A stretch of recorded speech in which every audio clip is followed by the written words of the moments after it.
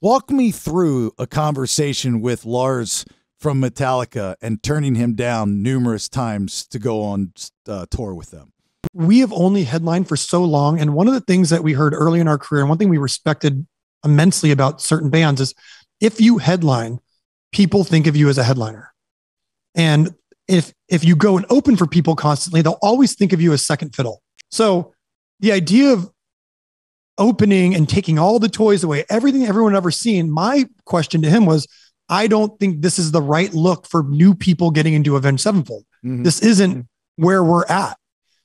But to a lot of mainstream people, it was, oh, you're the band that opened for Metallica, which put us on a higher pedestal, which was weird to me. I still walked away from that tour extremely grateful, but extremely, I think, right about taking that tour. It did put us in that weird position of you're second fiddle to this.